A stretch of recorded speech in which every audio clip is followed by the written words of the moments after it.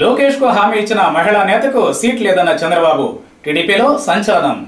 AP రాజకీయాల్లో అనూహ్య పరిణామాలకు కొదవలేదు. అందుకు తగ్గట్లుగానే ఉంటుంది కర్నూలు ఎంపీ బుట్ట రేణుక రాజకీయ పయనం. భర్త కనుసన్నల్లో రాజకీయ ప్రవేశం చేసి అంతలోనే బరిలో దిగిన తొలిసారి ఏకంగా పార్లమెంటుకి ఎన్నికైన రేణుక ఆ వెంటనే సొంత పార్టీకి సెలవు చెప్పే సాహసం చేశారు.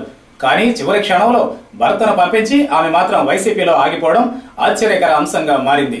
ఆ తర్వాత 3 ఏళ్లు వైసీపీ శిబిరంలో చేరి చావైనా రేవైనా జగనన్నతోనే అని ప్రకటించి ఆఖరికి గత ఏడాది జంప్ చేసేశారు.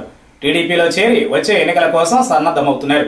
కానీ సీన్ చూస్తూ ఉంటే ఆమెకు చుక్కలు కనిపించేలా ఉన్నాయి.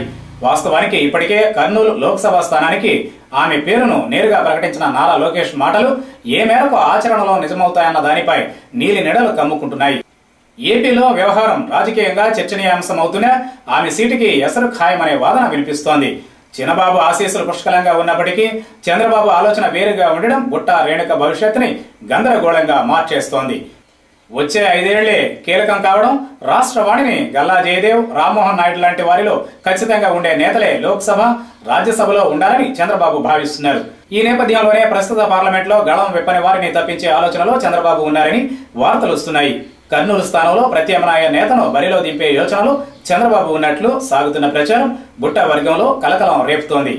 దాంతో తనకు టికెట్ ప్రకటించిన నారా లోకేష్ మీదే రేణుక ఆశలు పెట్టుకుని సాగుతోంది.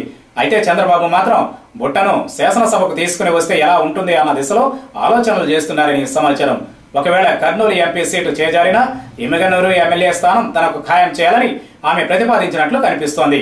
అక్కడ కూడా సిట్టింగ్ టీడీపీ ఎమ్మెల్యే ఉండడంతో రేణుక ఆశలు ఏ మేరకు నెరవేరుతాయన్నది ప్రశ్నార్థకం. దాంతో బుట్ట రేణుక తన భవిష్యత్తు మీద బెంగ పెట్టుకున్నట్లు కనిపిస్తోంది.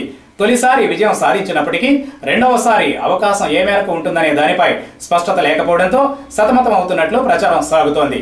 దాంతో రేణుక భవితవ్యం ఏమవుతుందనే ఆసక్తి కర్నూలు రాజకీయాల్లో హాట్ టాపిక్ అవుతోంది.